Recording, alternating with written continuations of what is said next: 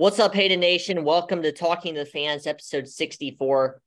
If you haven't already, please make sure to like, comment, subscribe to the channel and to the video.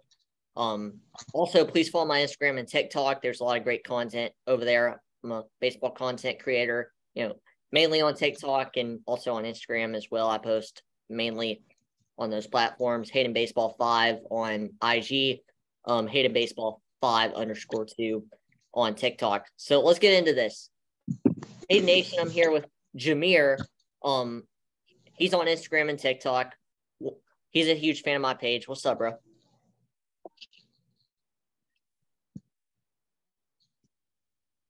What's up, bro? Also, I'm here with BSBL Legacy. What's up, bro? Welcome on. Is he lagging? You lagging? Oh boy. Are you lagging, Jameer? Or? Yeah, I think it's lagging. I think he's stuck. Oh. Because two on my end. Oh, there you go. Oh, there we go. Oh.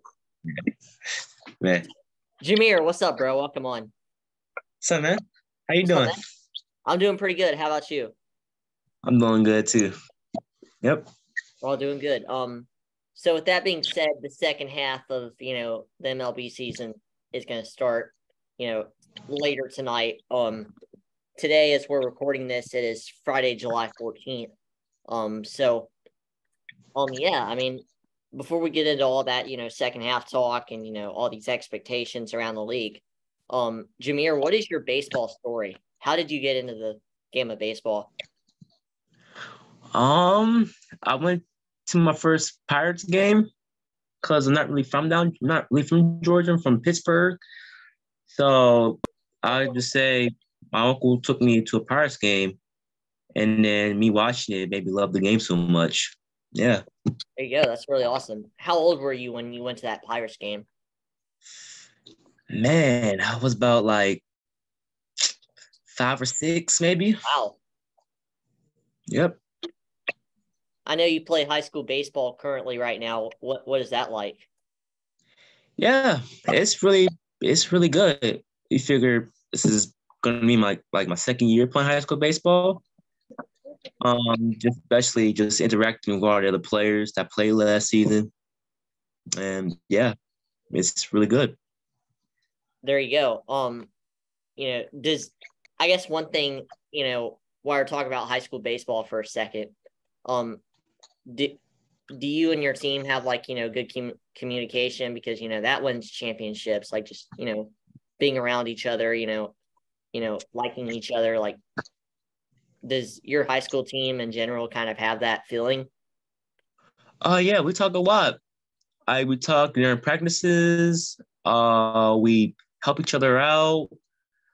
We care for each other, and that's how we win games. Because, yeah. Oh, sorry. I was saying, yeah. Yeah. What I was saying was, yeah, we communicate a lot, even in the infield when there's bases loaded and or pitchers being taken out. We just talk before we go back to our positions.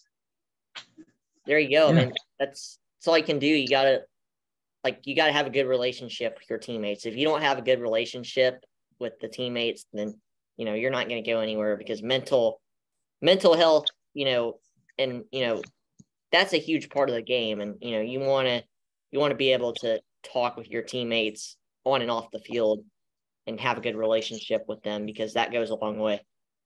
Yep. I guess with that being said, I guess we'll dive into the baseball types of stuff. So second half, I mean, you're a Braves fan. We're chasing a lot of things in the second half, which I'll try and go over them relatively quickly, because there's a lot of other teams that I want to get to as well. But with the Braves, we got Spencer Strider chasing 300 strikeouts. Jameer, what's your opinion about that? And then Lacey, what's yours? I'll go first. Man, seeing Strider get 300 is pretty crazy, because you figure that it takes a lot of hard work into that. 300 strikeouts is a lot, man. And I'm just saying, like, seeing him, it's just crazy. It's like he just probably could be Cy Young contender maybe in the future. And yeah. Yeah, so you think he gets 300? Hopefully, man. Fingers crossed. Fingers crossed. I mean, that's all I say as a Braves fan. I'm like, hopefully we get to this stuff. I don't ever be like, oh, we're gonna get to this stuff no matter what. I'm just like, hopefully we get to this because there's confident and then there's being too confident. There's being cocky. And so I guess Legacy, what's your opinion on the chase to 300 strikeouts from Spencer Strider? 50-50. And I say that because 50 for yes, 50 for no. I say no. I feel like, for one, he's a little too young. For two, I mean, I know he's having good games and all, but sometimes these young guys can perform as well, but don't always, exceed the high expectations. And I say yes because I have a lot of hope for him to play good. And he still is. Like, he's had great games and everything. He's probably Cy Young at this point. I feel like it's a good chance. I could see him hitting 300 if he's still, he's playing very great games, getting very good outings of the game, getting a lot of strikeouts, which is a real big possibility the way he's been playing this year. So for me, it's kind of half and half. I could see yes, I could see no. But in reality, I might go with no just because I don't think he's just like right there yet. Yeah. Spencer Strider, you watching this? You got people saying no. What's your response to that? His response is, just go and grind every day. That's Spencer Strider in a nutshell. Like, he takes out all the outside noise. He just goes out there and plays Spencer Strider ball every single day. And, it's resulted in a great career so far. Yeah. Mm-hmm. That is true. Yeah, I guess one more Braves question before we move on to the rest of the league.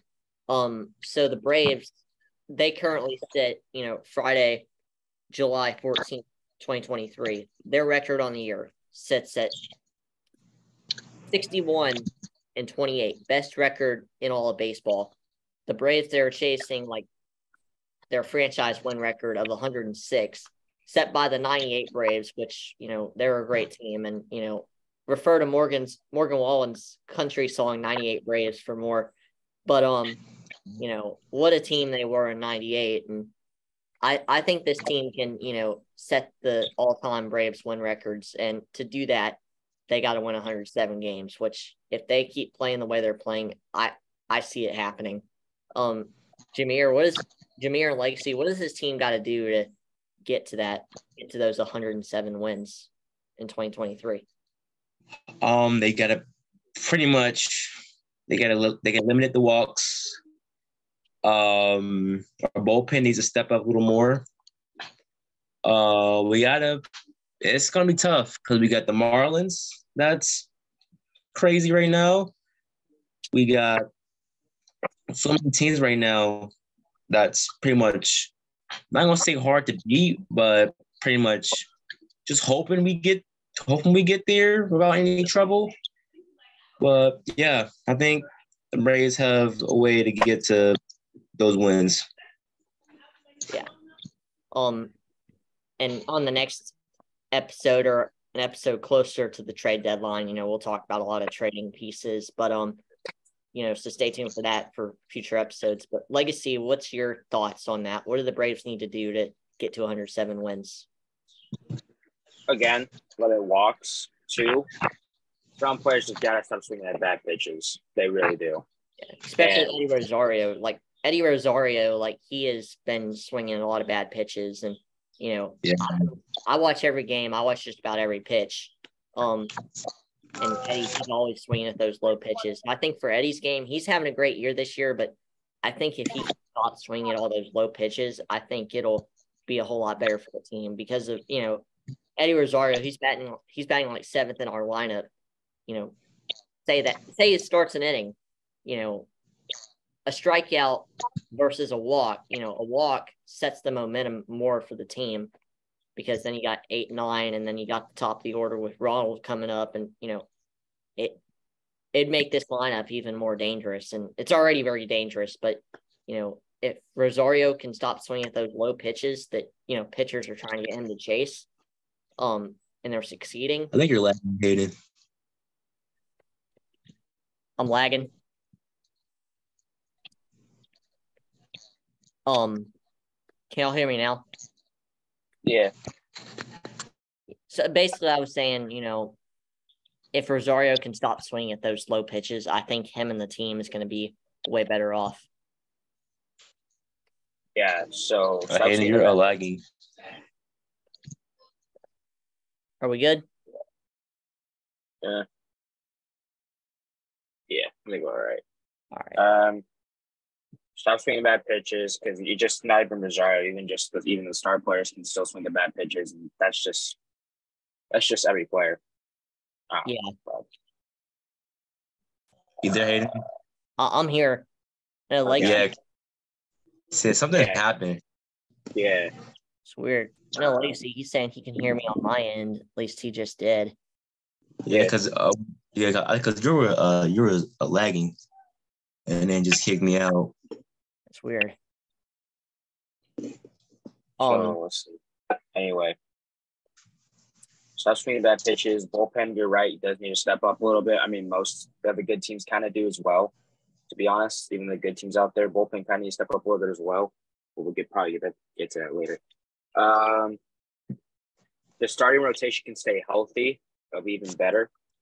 Instead of bringing up all these young guys, I feel like it's not their time yet, to be honest. I'm just trying to be 100% honest. Like, these new guys that you guys got, like, they're good, but, like, I think they just need to develop a little bit more, just a little bit, just because they're just not there yet, I feel like. But they're good, but you gotta let players develop. That's how the game works, obviously. Yeah. Including your star players, most, like, 2 of them, I think, are, like, I think the main guys you got are real good. Or you got Olsen, and I guess you can count Arcia, you can count Riley. They're good. The outfield's doing good too. It's just walks, bullpen, and stop swinging at bad stuff. And otherwise, I think you'll be okay. But like, some of the guys just kind of step up a little bit. Yeah. Next question, we got a lot of other teams to talk about right now who are looking really good. But let's focus on BSBL Legacy and his Dodgers, because you guys, it's looking like you guys and the Arizona Diamondbacks are in for a huge pennant race. I mean, as a Dodger fan, like, what's your thoughts on the Diamondbacks and the Dodgers? I mean, that pennant race is looking very scary. I mean, as we enter today, both teams are tied at the top of the National League West. As of right now, we're up by, I think, a game or 0.5 games. No, y'all are tied. I actually have the standings up right now. Y'all are actually tied. I remember seeing we were up by 1 game and they were down by 1 loss. I don't know if you can see that or not, but I can't even see that. You're not even showing the standings. Yeah, no, that's it. No, it says we have 51. They have 52. Oh, yeah. Yeah. Actually, like, what it's saying is, the Dodgers are 51 and 38, but the Diamondbacks, they're 52 and 39. So that actually is tied, just because, the Diamondbacks have played more games than the Dodgers. Well, it's not. I'm just going to say it's not tied because if it was tied, it'd be the same record, but I'm not going to get into that. I guess you could say tied, I guess. I don't feel that's tied, but. Yeah. These standings on Google or whatever, they're saying tied, so I'm going with tied. But I think the standings are wrong. But I don't see the Diamondbacks at all getting closer to us than at this point. I don't see any other team like the Padres getting closer either. I say that because the Dodgers have created a lot of guys, old guys that have stayed together for years. Even the new guys you keep even bringing in for a couple of years back, like Mookie and Freddie and a bunch of other guys, step up and whatnot. Our rotation's all right. They got to step it up. The bullpen is doing all right. Like I said, all the other teams the good teams need their bullpen to step up. I don't see the Diamondbacks catching up, and I say it because they're too young. They're just too young. With Carroll and Gallen and a bunch of other players, I can't see them stepping up just because they're too young. They got to still develop. That's just sometimes how baseball works. You get a good team, but it depends who the team is, depends who the players are, depends what you're really going for. So I can't really see the Diamondbacks competing for maybe the last 2 months. I feel like wanting to be a pennant race at this point. And I guess an example I can use for one of those types of teams, before I get to Jameer's thoughts, like an example I could use is, the Diamondbacks are the 2018 Braves, but, the Braves, they didn't have to deal with like anybody really too good in that division. I mean, if you look back, the Braves went 90-72, the Nationals, the closest they were at the end of the year, because they ended up falling off at the end of the year. They really did. Their record was like 82 and, 80. And of course, the Braves, they were just too good in 2018 to, not win that division at that point. So, but the Diamondbacks, they're dealing with the exact opposite. They're dealing with a LA Dodgers team who is just stacked and who has, been performing for years now, who is going to win more than 90 games. But I could see the Diamondbacks winning like 90 games right now. And who knows really what this Dodger team could do. They could win 91 games. They could win 101 games. It really just all factors into, how they do at the end of the year. So heads up, we got 10 minutes left. Really? Wow. Yeah. So Jameer, what's your thoughts on the Dodgers and Diamondbacks race? I'm gonna say that the Dodgers are probably going to be the top, West. That is right. Yeah. Yeah, the West. West, leading team in division to win the AL West. I don't think the Diamondbacks they're still gonna make the playoffs, but I don't think they're gonna make it in first place because the Dodgers are just so good, and it's just so hard to beat them. Figure that they got Mookie Betts, Freeman, Muncy, all those players are just too good. Just can't. Just really can't. I'm gonna try and hopefully we can all try and talk a little quickly here so we can get as much out as we can about the game with 8:45 we got on the recording. But I guess one team I'll talk about really quickly is the Cincinnati Reds. They might win the Central this year. I mean, they got great players like Elly De La Cruz, Alexis Diaz in that bullpen. More great players. But how are you guys feeling about the Reds? Quick opinions about the Reds. Man, Reds. What's crazy is that we beat the Reds too in the beginning of the season. We swept them, but man, just seeing them just grind all the way through the rest of June and July, it's crazy. It's like Elly De La Cruz is just, I don't know, could be Rookie of the Year later. You got Alexis Diaz just shutting down batters left and right, and it's just Spencer Steer, man, he's really good too. Yeah, the Reds, man, they looking good. Look like they're gonna make it to the postseason. Yep. Legacy thoughts? They definitely are having a good year without a doubt. I mean, June they had 12-game win streak, and they tied that from the 60s back then, I guess, which was insane from their own team record. Two, I mean, you got the phenom Elly De La Cruz, and he's the fastest man alive. I mean, we see him, and he's still second, third, and home against Milwaukee. The man's hitting nukes. The guy literally hit a cycle, I think, in his first 2 weeks, if I remember. Yeah. And that was against the Braves. You got, again, Alexis Diaz, again, another phenom, Edwin Diaz's brother. So, of course, the Diaz brothers are going to shut it down. You got people like Joey Votto back finally. People were missing that guy. I mean, he's still very decent, but good. Jonathan India, Spencer Steer. Their outfield's pretty gritty, very decent. So they got a good team. I could see him. I definitely could see him winning the Central this year, just because no other teams they can't perform the way like they are. To make the playoffs, yeah, I just make the playoffs for sure.